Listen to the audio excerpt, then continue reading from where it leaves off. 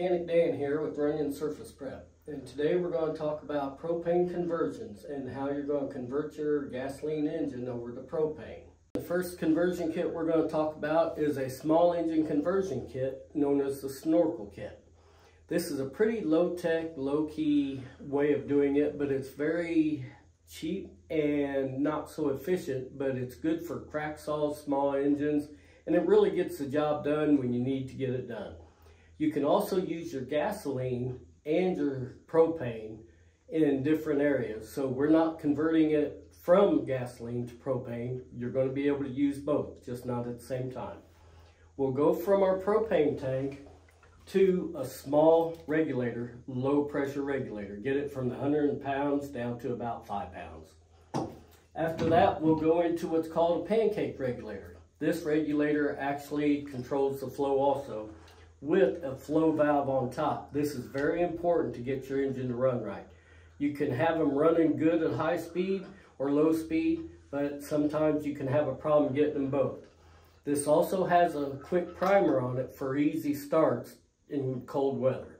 Sometimes you need that, sometimes you don't. From this pancake regulator, the propane will work its way around into this snorkel. This is actually the jet of the snorkel, and that's important, the size of this jet. As you put this up against your carburetor, it just sends propane into your carburetor, into your venturi, through your carburetor, and into your engine. The two things that are really important with this is jet size and venturi size. We'll talk about that with other conversions as it gets more important. Our next conversion kit is a converted carburetor.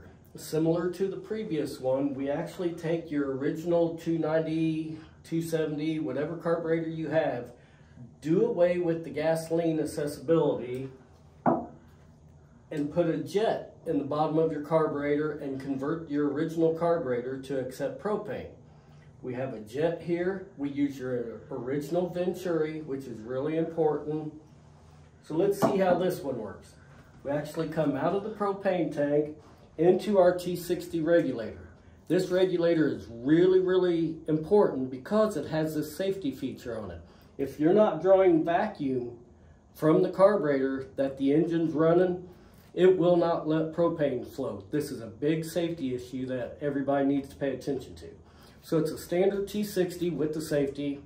Your fuel will run through your T60, out your T60 regulator, in through your regular carburetor and your venturi into your engine. But it is controlled by your jet at the bottom.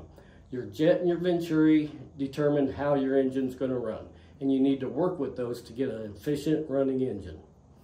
Okay, our next conversion kit is what I call the manifold conversion. This is the creme de la creme, the king of conversions, until you get into electronic fuel injected. But we're going to stay away from that because that's a whole different story.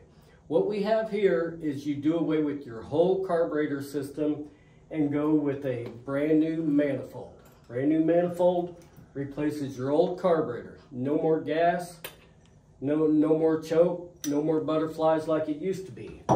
What we have here is a manifold that bolts right in the same place. The two things that are very important are your jet size in the bottom of your manifold and the venturi size in your manifold. These two things determine how well your engine's going to run, jet size and venturi size. And you can alter those up or down, bigger or smaller, however you want. So let's see how this conversion kit works.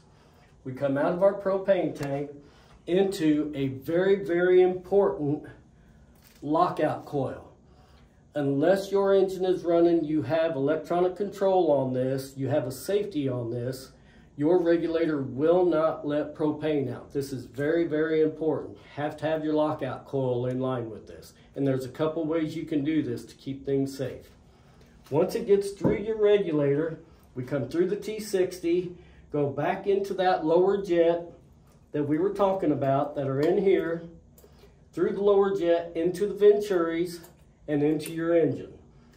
Venturi size and jet size is really important, and I've measured to see what goes good with which engine, and you really can't get a specific size per engine you actually have to do what the engine wants. So larger Venturis make for more power, but harder to start.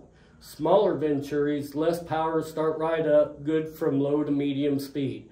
Very little power. So be sure and figure out what your jet size and what your Venturi size is for the engine. The engine's going to tell you what it wants.